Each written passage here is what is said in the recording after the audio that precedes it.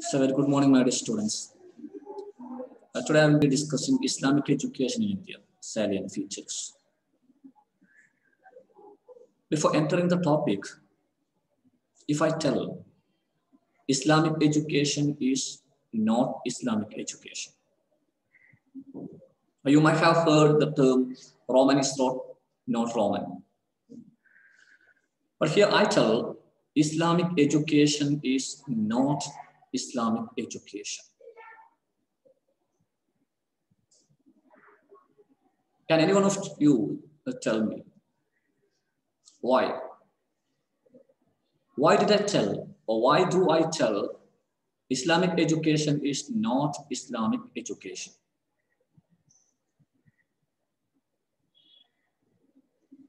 Any one of you can just tell me. മതം പഠിപ്പിക്കലല്ല എന്നായിരിക്കില്ലേ? So it's not to teach something. Islam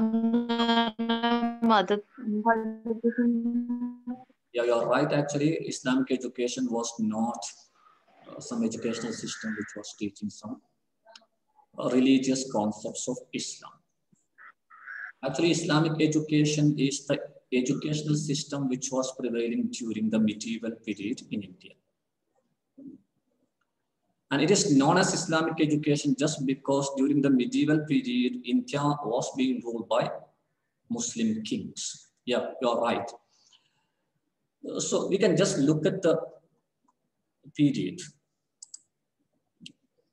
8th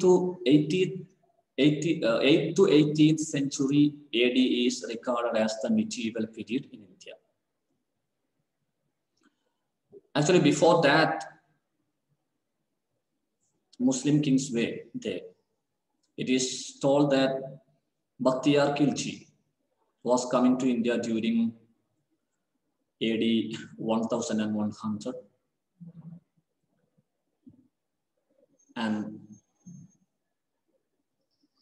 the universities, Takshashila and Nalanda, were destroyed by Bakhtiyar Khilji. It is told so. In history, you can see that. But the medieval period is 8th to 18th century AD. And Muslim kings were ruling the country during that time. And medieval period saw its end with the arrival of Britishers on power in India. You will learn all these things later. So, education during medieval period is known as Islamic education just because Muslim kings were ruling the country and they were arranging the educational process. They were organizing the educational system. And as we told earlier, just as in the case of Vedic period, people were divided broadly into 4 strata during medieval period in India. Not on the basis of caste, but on the basis of the status in the society. I just mentioned this one when I was talking about social stratification in India during different periods. There had been social stratification during Vedic period, then there was social stratification during Islamic period too. People were divided into 4 categories, 4 strata. And these 4 categories were, the first category was aristocrats. Aristocrat group were consisting of the Sultan and his relatives, nobility, landholders, Hindu Rajas, chiefs, Hindu merchants, and bankers. And look, the wealth and power were centered around these people. The people who were living in the palace of the Sultan, like his relatives, sons and daughters, wives, then Hindu Rajas. Actually, if you think about the Mughal period, if you think about the medieval period, actually there was an emperor, or Mughal emperor, and there were different kings under the emperor. So these Rajas, the kings, also were considered as aristocrats. Then army people, ministers, all such people were coming under this group, aristocrats. And the second group was priests. And here again, among the Hindus, they were the Brahmins, and among the Muslims, they were ulamas, mullahs. Or they were Muslim priests as well as Hindu priests, and they had got some prominent place in the society. They were given grants of tax-free land for their maintenance, and they were often very powerful. These people also were very powerful. And if you think about the ministers of Muslim kings, you can see Brahmins where the ministers, and at times Brahmins were, they were the office bearers of the emperors. The ulamas wielded great influence on the Muslim sultans and often influenced their policies. They were advisors. The Muslim priests were the advisors. They were giving some advices. They were giving some instructions to the Muslim emperors. And sometimes the priests were not interested in religious affairs, but were more interested in worldly affairs. And this is what is happening even now. A section of priests are not interested in real religious matters. They will be misusing religious matters just for getting some money, just for getting some material wealth. And it was there, and it is there still. So aristocrats, then priests, then town people.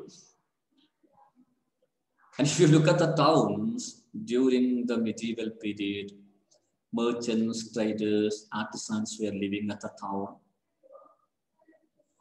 The officers, the soldiers, the higher officers, the higher military officers were regarded among the aristocrats. But the lower officers, the soldiers, the army people were living at the town. And they also had got some influence. They also had got some power. They also had got some VIP status. And you can see places where the Sufi and Bhakti saints lived, and places which housed important temples and mosques had become pilgrim centers. And you can see artisans today. Just like the Vaishyas during the Vedic period, town people also got some importance during the Mughal period. And they are the counterparts of Vaishyas. Then you can see peasants, just like Shudras, lived in the villages and were often the worst of. They hadn't got any power. They hadn't got any right. They hadn't got education. They had to pay huge taxes to the state as land revenue. And see, any change of dynasty had no effect on their lives. There was no effect with the change of dynasties. Because the most important aim of all the kings, all the emperors, was to extend their kingdom, to widen their jurisdiction. So all the power was just centered around three categories of people: aristocrats, priests, and town people. The peasants were not enjoying anything which was being enjoyed by aristocrats, priests, and town people. So this is the social stratification during the Mughal period, during the Islamic period.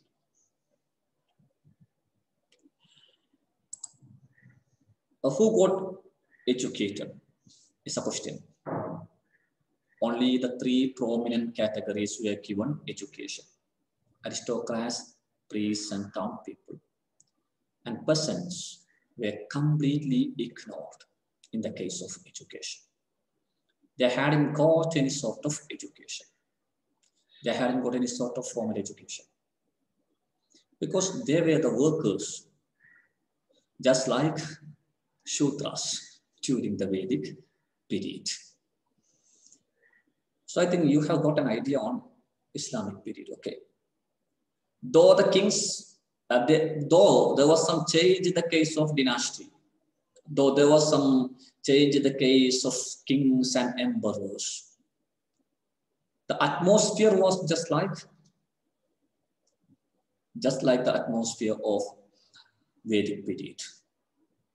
The circumstances, the social circumstances, the social patterns, the social relationships, everything was just like is Vedic period. So we have to talk about education. As I told earlier, Islamic education is not Islamic education. We call it Islamic education. Sometimes we call it medieval education. Sometimes we call it Islamic education. It's often called as Islamic education, but it's not real Islamic education because Islamic education was not education on Islam and related aspects. It was not for giving something about Islam. Yes, there was some religious education, I admit. But what we call Islamic education nowadays is not Islamic education because it was not the real intention, the core intention of giving education during Islam, during the Islamic period, during the Mughal period, or during the medieval period was not to give religious education. You will see it later, okay? It was the educational system prevailed during the medieval period. That's the period of Muslim rulers in India. It's just called Islamic education because the education was arranged, the education was organized by Muslim kings in India during the medieval period. So I think that you have got the background, you have got some idea on the background, you have got some idea on the age or the era. Now, before talking about the Islamic education in India, I have to tell Islam and education. Sometimes you may be asked a question whether Muslim kings were giving any importance to education in India or whether Islam was giving any importance to education in India. You have to answer it. As we told in the case of Vedic education, if you're asked whether education was something important during the Vedic period, then you can tell yes, because the word Veda is Veda came from the word with means knowledge. Vedic age means age of knowledge. So the age, the Vedic period was giving some importance, great importance to education. Similarly, when you think about Islam and education, when you think about Islamic education in India, sometimes you may be asked whether Muslim kings were giving importance to education, then you can give some points. So I may be giving you some general perspective. The matter is that Islam has given an inevitable place for knowledge and education. You can see the following slides which show before you some of the teachings of Islam to feel the inevitable place of knowledge. Okay, you can just look at these items. And this is a quotation from Prophet Muhammad Sallallahu Alaihi Wasallam. He once told, be a scholar or a student or a listener or a lover, never be a fifth one. Be a scholar. You should either become a scholar, a teacher, or a person who has got lots of knowledge. Yes, try to be a scholar first. And if you're not able to be a scholar, you should be a student. And this one you can see in different traditional aspects. It tells about lifelong learning. You should be a student throughout your life.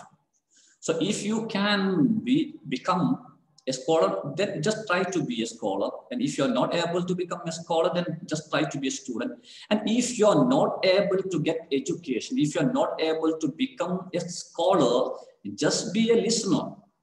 Just try to listen to some people, some scholars or some students. Be a listener to pieces of knowledge. And if you are not able to be a listener to knowledge, because you have got some other works, then just become a lover of knowledge. Just become a lover of scholars. Help them. Just become a lover of students. Help them. And just become a lover of those who are listening to knowledge.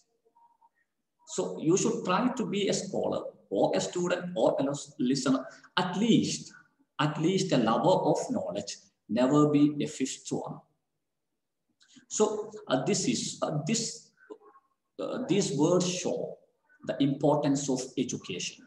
And again, you can see another quotation from Prophet Sallallahu Alaihi Wasallam. It is better to educate one's child than to give gold in charity. If you have got a gold coin in your hand, that means if you have got money,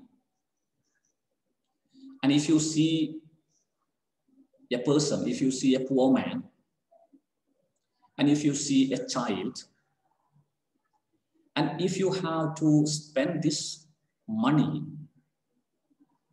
either for this poor man or for this child, you would better spend that money for giving education for this child instead of giving that gold coin or that money to the poor man.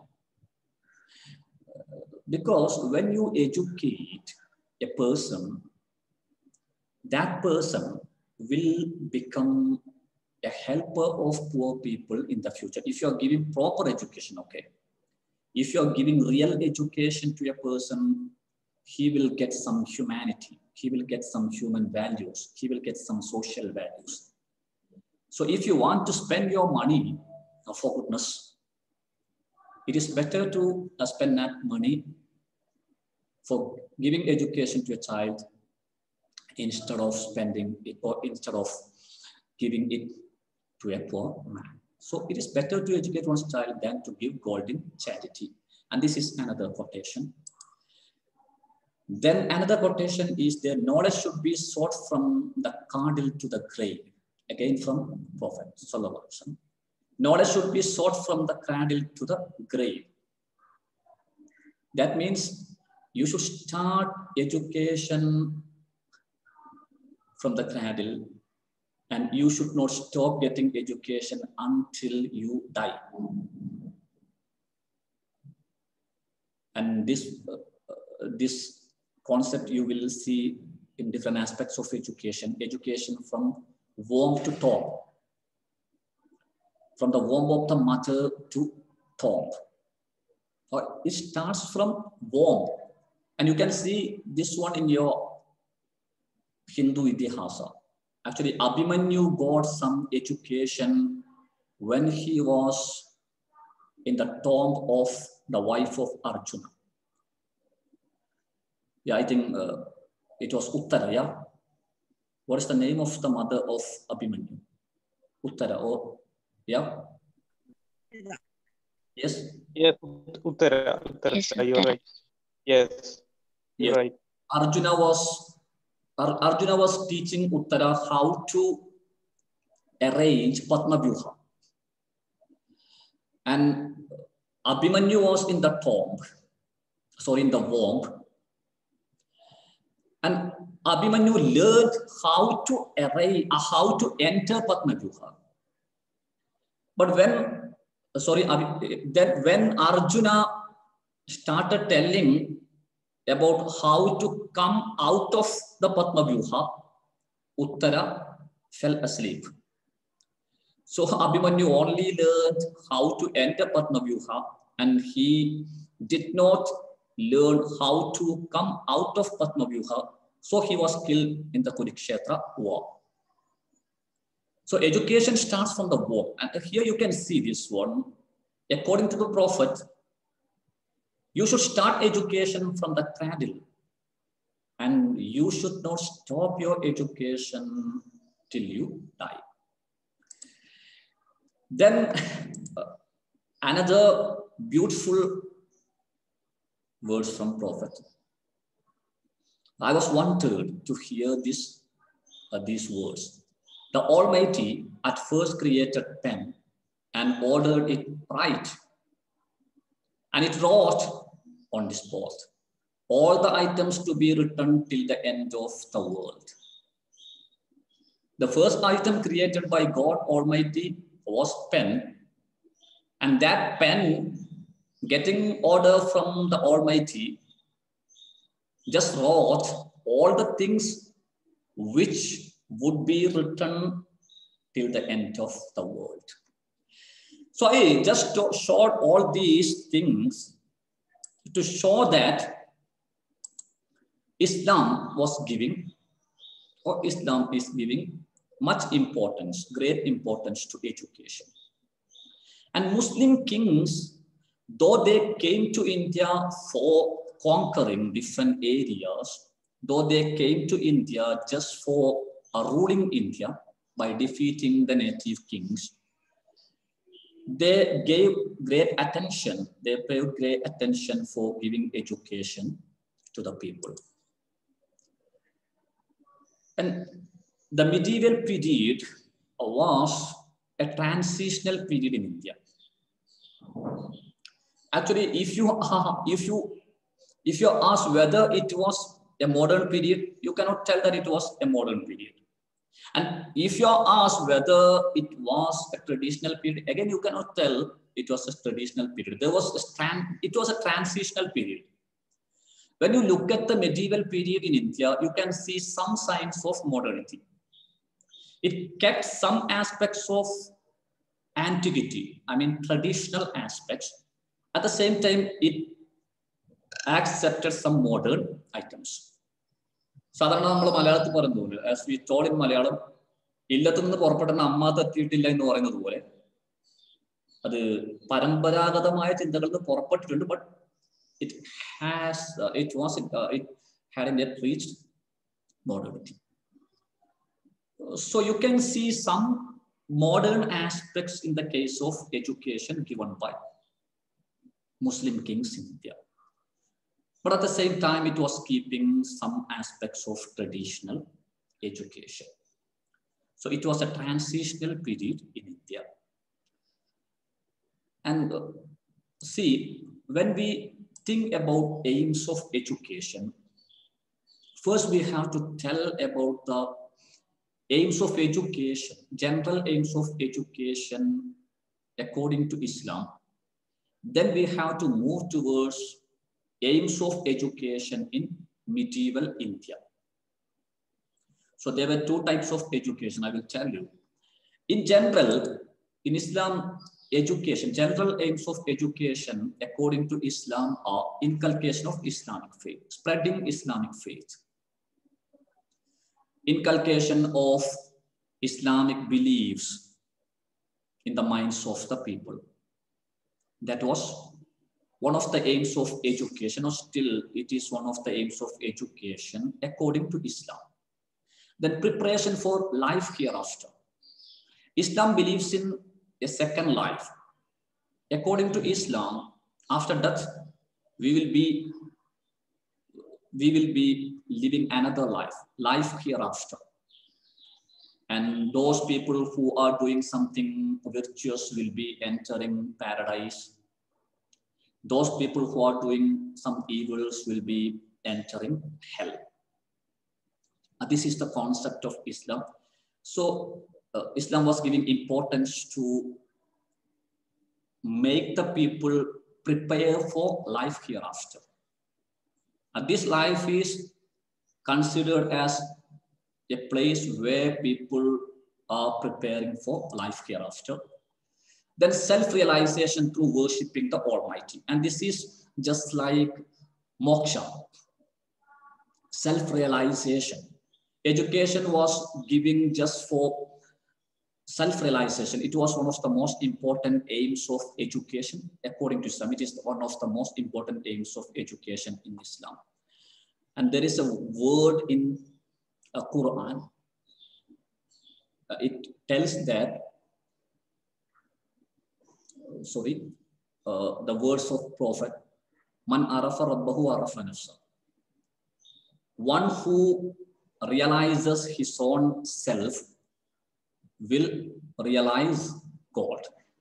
And this is the concept. Self-realization means realizing oneself, and through realizing oneself, realizing the God. And education is given for that too. Then another thing is promoting universal brotherhood. And this is another aim of education in Islam. Then character and moral development. As I told earlier, each and every traditional educational system was giving much importance to character and moral development. Then socio-economic welfare, then intellectual development. These are the aims of education, general aims of education according to Islam. And see, in India, actually, education during the medieval period got some other aims. And this should be kept in your mind. Muslims came to India just for expanding their kingdom. And Britishers came to India for trade, but later they got power. So they started giving education, and they had got some other aims. And here, if you think about aims of education during the medieval period in India, one of the aims of education was propagation of Islamic principles and culture in India. We cannot deny it. Okay, it was one of the aims. It was not the only aim, but it was one of the aims. Propagation of Islamic principles and culture in India. Because lots of priests came, Muslim priests came with kings, and they were propagating Islamic principles in India. So it was one of the aims of education. Because after the emergence of Muslim scholars in India, lots of people entered Islam. So it was one of the aims of education during the medieval period.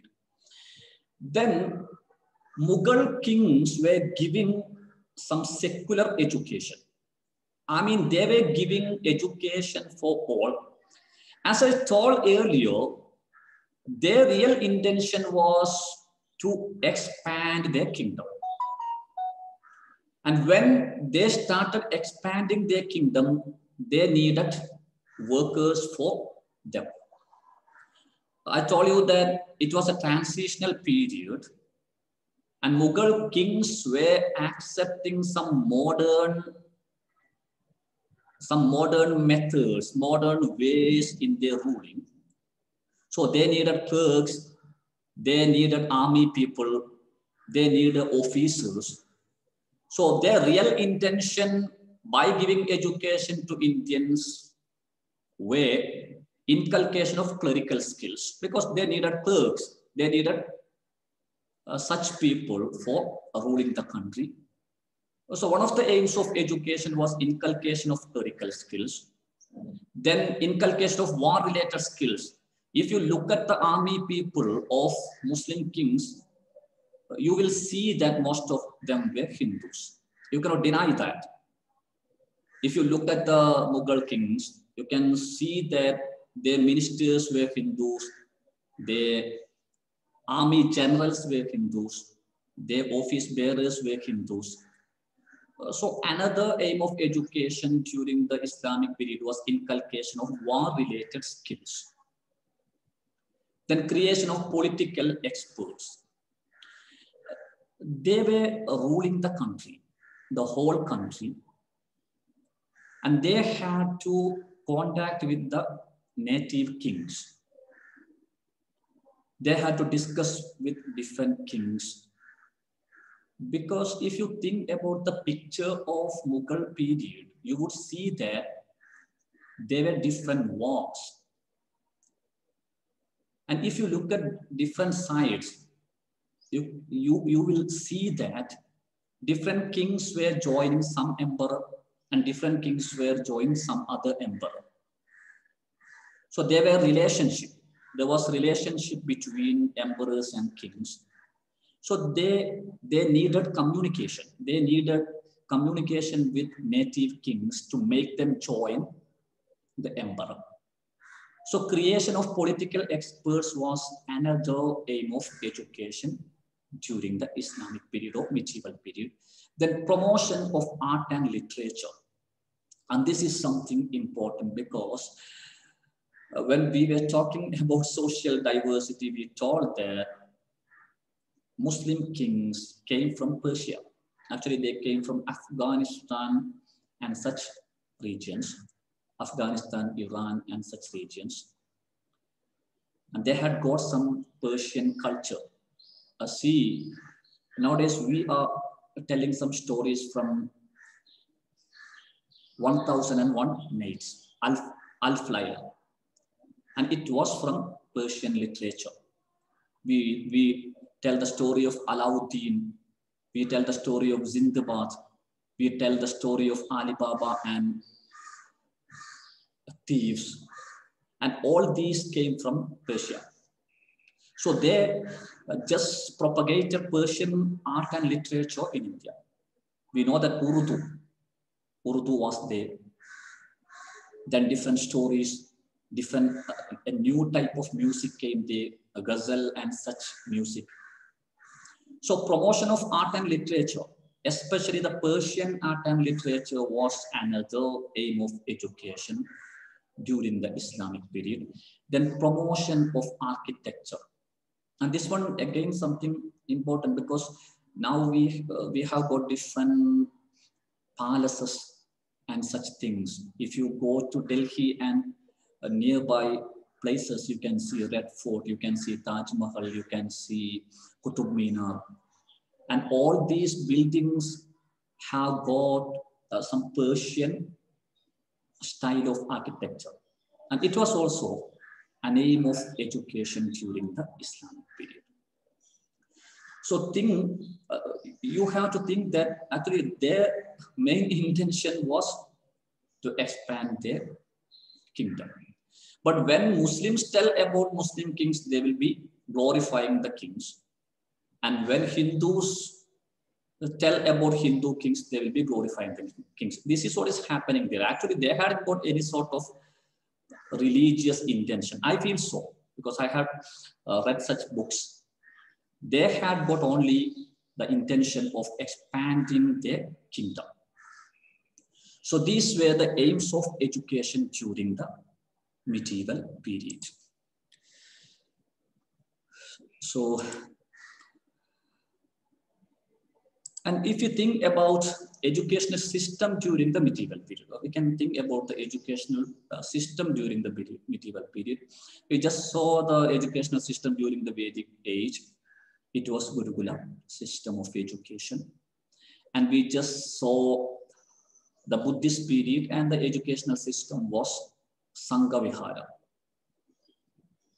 And here, during the Muslim period, actually, there came institutionalized education. And there were two levels or two stages of education. And there were two types of institutions, maktab and madrasa. And see, you should not approach this madrasa just as you approach the madrasa in Kerala nowadays. In Kerala, madrasas are religious educational institutions, primary religious educational institutions. But during the medieval period, madrasa were colleges or higher educational institutions. You can look at the words. Maktab is a word which was derived from kataba. Kataba in Arabic means to write. Maktab in Arabic means a place where writing is taught. That means